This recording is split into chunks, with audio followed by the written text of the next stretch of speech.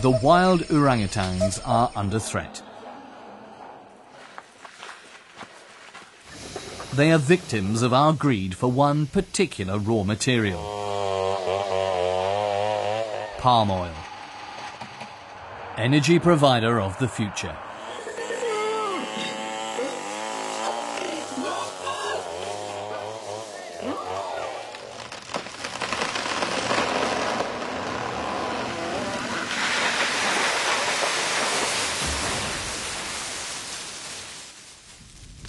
Palm oil plantations require space, a lot of space, without consideration for the rainforest.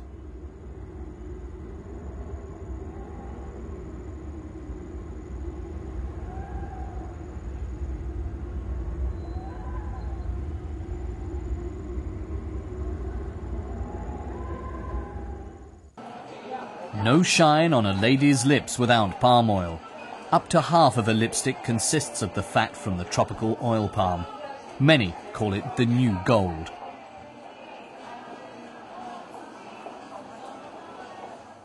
Also in the supermarkets, palm oil is used in chocolate, biscuits and cleaning products.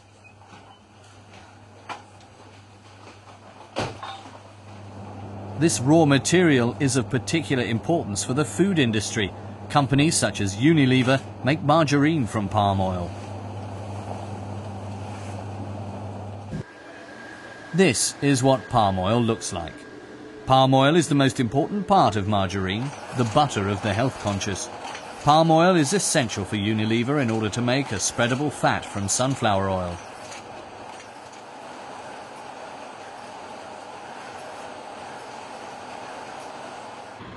Now palm oil is to go into car engines. In 2 years, 3% of our fuel is supposed to come from plants. The Food and Agriculture Organization, FAO, warns that in this manner, food for 2 million people will be simply burnt, and the hunger for this new gold is rising.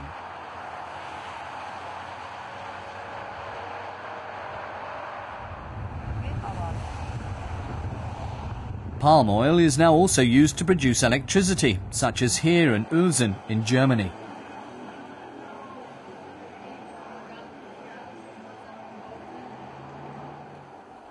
In this pretty little town, the people think of themselves as close to nature and environmentally minded. The local power stations claim they use 100% biofuel. The local energy provider is called My City. It runs one of around 1,000 power stations in Germany that use palm oil as fuel. Many people in Uelzen are convinced about the benefits of biofuel. This man thinks that biofuel is a good thing. He's switched. He thinks that it's better for the environment. It would be better still if it were cheaper. Wenn das jetzt doch billiger wäre, dann wäre es noch besser. Indonesia. The archipelago is the biggest producer of palm oil in the world.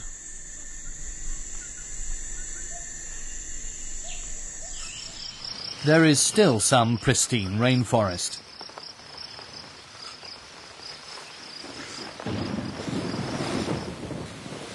Our closest relative, the orangutan, still lives here.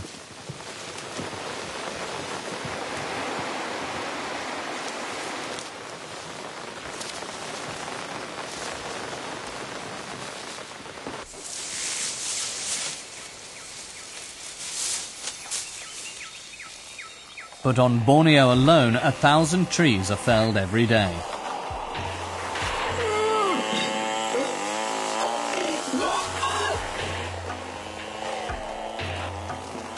Other areas, such as on Sumatra, have already been logged.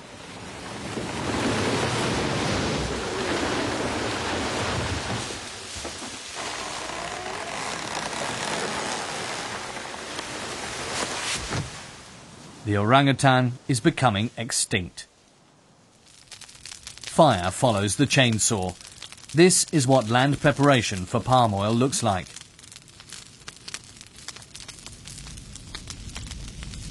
Because of slash and burn, Indonesia is the world's third largest emitter of carbon dioxide.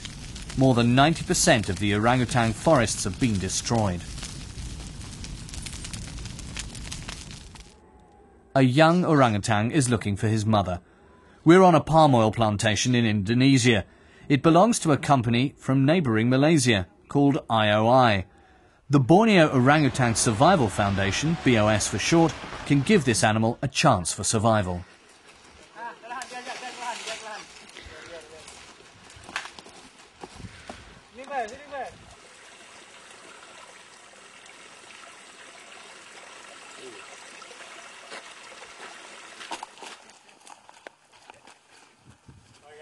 The animals are distressed and can only be caught with a tranquilizer gun.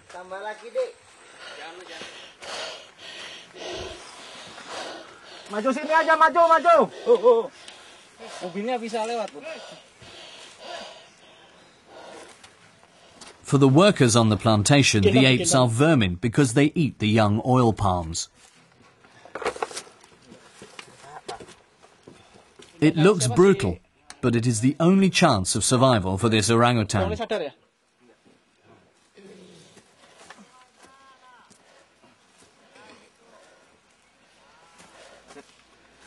Okay, yeah.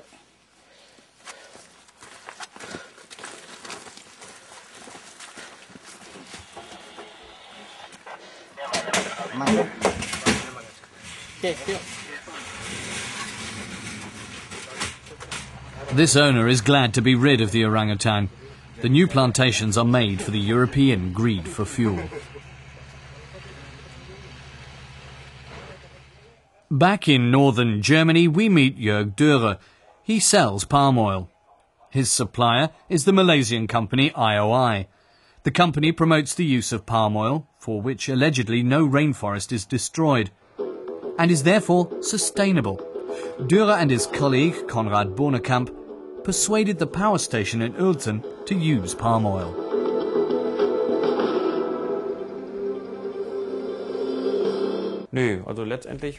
Well, I guess I'm responsible too. When Mr. Bornekamp came by and we already had a few interested parties, we started actively promoting palm oil. Here in Ulsen, the power stations produce electricity and heat. 5,000 tons of palm oil are used as fuel every year, generating power for 3,000 households and heat for the dairy. Marketing slogan, 100% biofuel. We want to know from my city where the palm oil comes from. An attempt at an interview.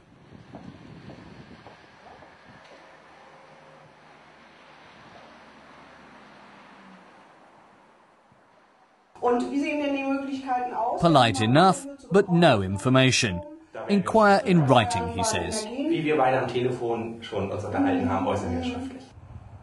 My city answer our written inquiry by referring us to the internet.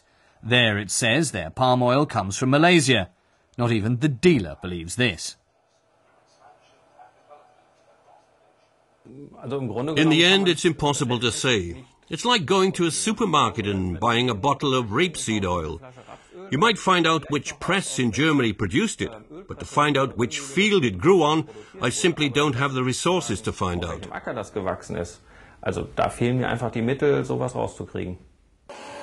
Back in Indonesia. Here the supplier IOI is making new plantations. There's no more space in Malaysia. IOI is involved with plantations in Indonesia using subcontractors. Here alone, 20 million hectares are to be made available. This is equivalent to the size of Great Britain. How is this sustainable?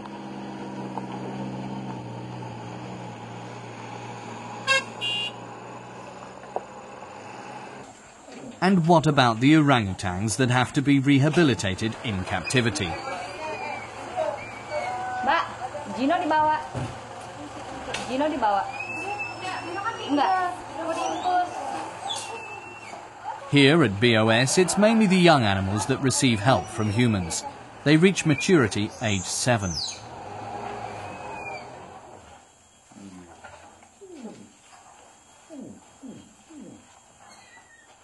Willy Smits, forester, is protector of the orangutans. Over 1,000 baby apes live in the BOS nursery. The biggest problem, many orangutans are ill when they arrive at BOS and are suffering from hepatitis and diarrhea. The idea is to release the healthy ones back into the wild.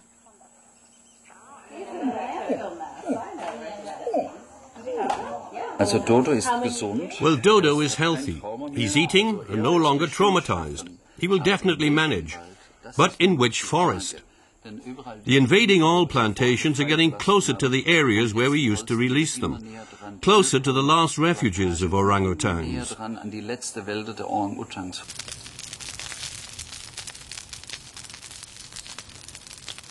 Every year, 5,000 orangutans die. BOS cannot save them all. They asphyxiate or starve on the burnt areas.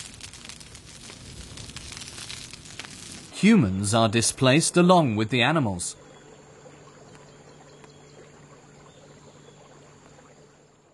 This is Din Perilak, once proud chief of the Orang Rimba tribe of Sumatra. His face is drawn with misery, his distress obvious.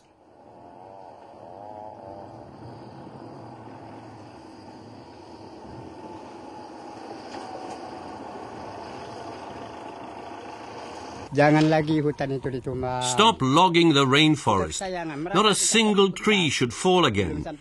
We've been here for an hour, and it's unbearably hot. Our bodies are suffering. It's as if our mother is dying. We are deeply wounded because the forests are being logged. My home is forever destroyed.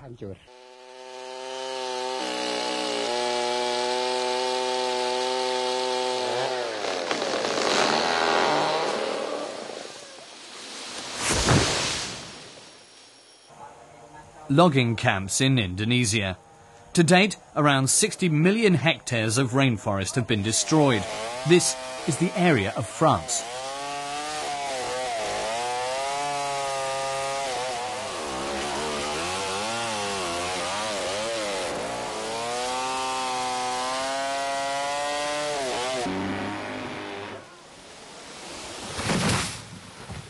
Since the 1990s, credits and guarantees have been made by Germany too. The lenders thought about the consequences for the rainforest as little as they thought about climate change. Once there were intact stores of carbon dioxide here, the gas mainly responsible for climate change.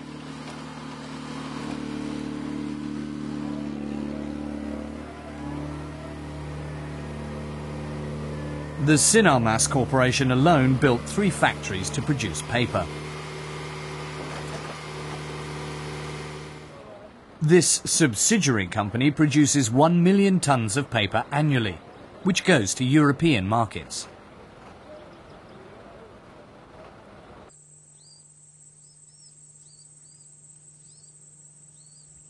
Together with the Malaysian IOI company, they are now investing in the new gold, palm oil.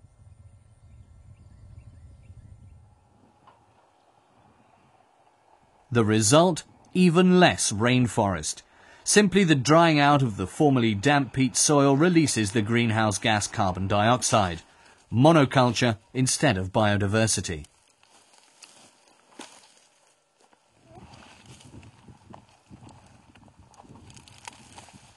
As this plant does not tolerate competition and requires very dry soils.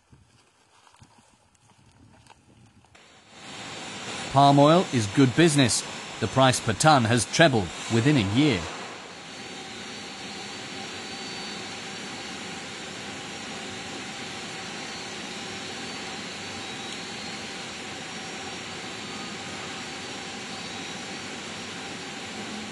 Some of the produce comes to Europe via Malaysia, for example from this palm oil press run by IOI in Indonesia. Back in Ulsan, the local energy supplier, My City, is still silent, referring us only to the internet. The palm oil comes from Malaysia after all. We would like to know if it comes from Indonesia via Malaysia. However, interviews are refused. Maybe because biofuel pays. There's money, a subsidy for the use of renewable energies, a fixed price guarantee.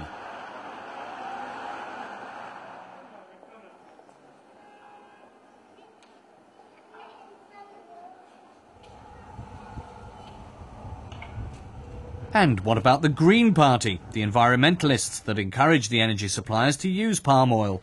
We confront Wolfgang Sest with our research.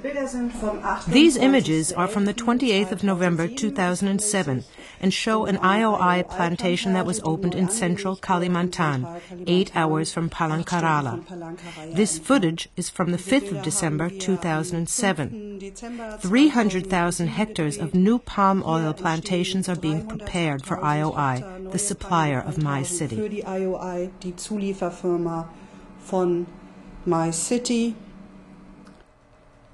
I've been trying since last year to get the power stations to use rapeseed oil instead of palm oil. They will do so at the latest when the renewable energy subsidies run out.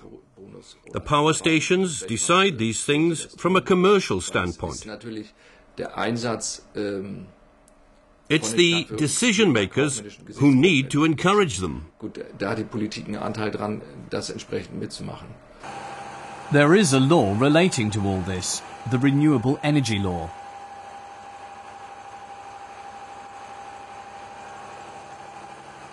He wants to be an eco-friendly businessman. Hendrik Kempfert from Stade near Hamburg. He's fueling his own little power station from plant oil. His aim, using raw materials to produce energy that are not finite, like oil, but can be harvested again and again, like rapeseed oil. Hendrik Kempfert wanted to take part in a good thing. The heat that is produced by his power station is used by a brickyard for drying, but he can no longer afford rapeseed oil. Mr. Kempfert is in the palm oil trap, as this raw material is cheaper. Too much rape ends up in biodiesel. The surplus electricity that he produces is fed into the national grid at fixed rates, thanks to the renewable energy subsidy.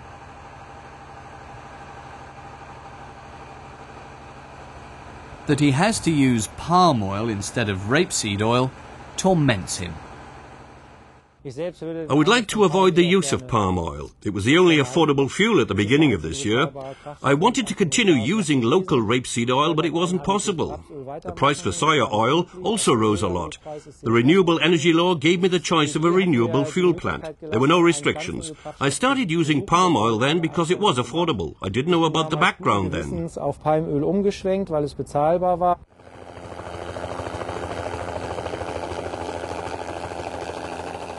A visiting group from the German government arrives. December last year. Also on board for the rainforest trip to Indonesia is the architect of the Renewable Energy Law, the Joan of Arc of the Green Party, Bärbel Höhn.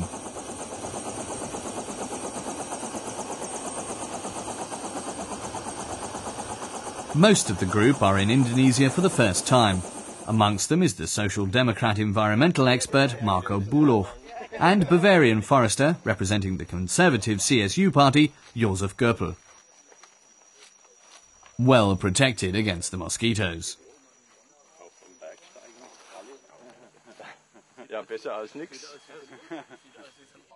Sich nicht aggressiver benehmen gegenüber uns Menschen ist doch eigentlich erstaunlich. Diejenigen dürfen näher kommen. Snapshots with apes.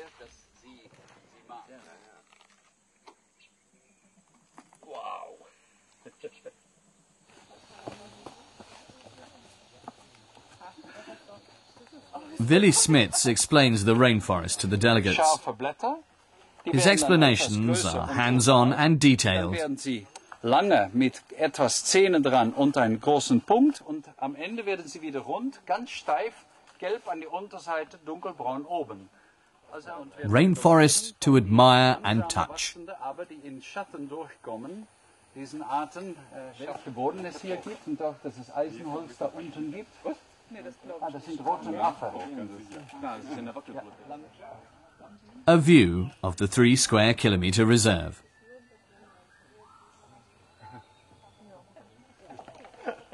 A little adventure included. The few intact rainforests of Indonesia can only be reached after boat journeys of a few days. New revelations for Josef Goeppel. Ja. Auch den organischen Stoffgehalt hier He learns where the carbon in the rainforest precisely is, in the cells of the vegetation, not in the soil. Destroy the vegetation and you've destroyed the carbon sink. Wenn man das zerstört, dann bricht das ganze System zusammen. Many are in the rainforest for the first time. The sense of space is impressive. It's a green filter 60 meters high, and this forest stores around 400 tons of carbon per hectare. One can see how important the rainforests are for the Earth's climate. Daran sieht man, wie bedeutsam die Rolle der Regenwälder für das Erdklima ist. Also wenn man so will, it's best to leave the remaining rainforests standing. It's a very effective way of sequestering carbon. Ein sehr wirkungsvoller Weg. Back to the orangutan reserve. The next item on the programme, inspection of a large palm oil plantation. Public subsidies for this raw material are not hot on the political agenda, but large plantations are not shown to us. Journalists are not welcome here. Without press accompaniment, the group goes by bus to a different location. The politicians will do our filming for us.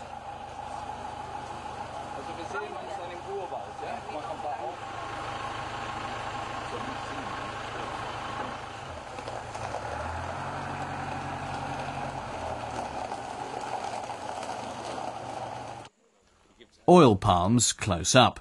But hungry politicians have a brief attention span. The owners of plantations know this, and hospitality can win hearts and minds.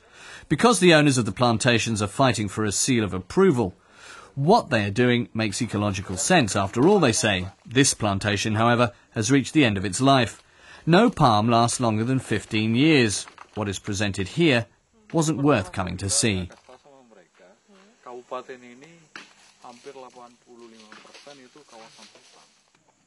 Despite the disappointing visit, the certification, the approval, is being discussed. Travel broadens the mind. After 3 days of wilderness in Indonesia, Berbelhoen changes her mind in a TV interview. An ecological stamp of approval is no longer an option. Nur die Baum kann dann davon profitieren.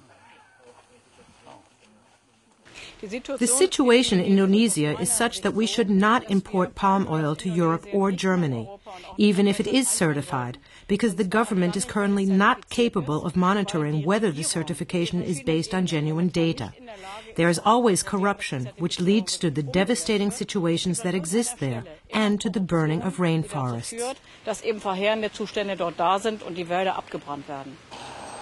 Back in Germany.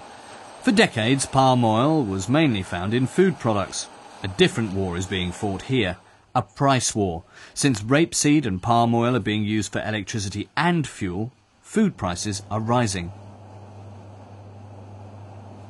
If the farmers plant more energy crops and sell these to the energy industry, then the food industry will get left behind, either because they can no longer afford the costs or because the raw material is no longer available. Back in Uelzen. There, like in many other communities in Germany, energy is made from palm oil. We still are not granted an interview.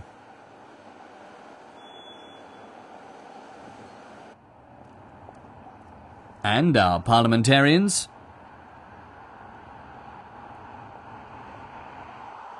Back from the jungle camp, they are beating a hasty retreat. Palm oil is no longer worthy of subsidy. We started the discussion about the criteria after we discussed the subsidy, and that was our mistake. We have to learn from this and see to it that money goes into the upkeep of the rainforests without any plantations.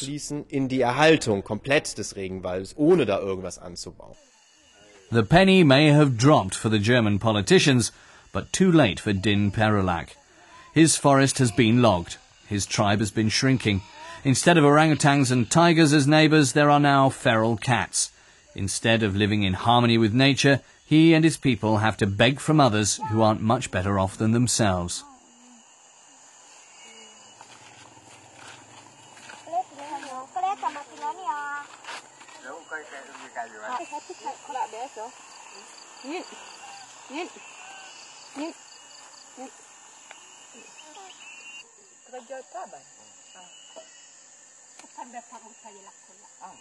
For Din and his Orang Rimbas, there is not even a reserve. In a way, his displacement was funded by German subsidies. Despair hangs over the plantation.